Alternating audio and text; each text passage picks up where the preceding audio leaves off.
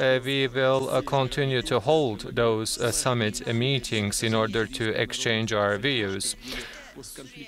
Russia, Türkiye, and Iran all together are working in order to help the Syrian people, and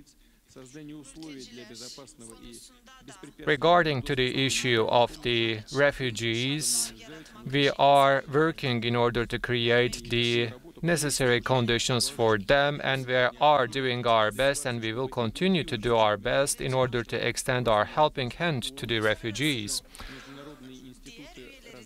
The actors of the international community should also take part in this process of finding solutions. The Syrians should receive more support and help without prerequisites and without conditions. We believe that our talks will be proven beneficial, because we believe that the decisions that we are taking here today will be instrumental for the whole Near East.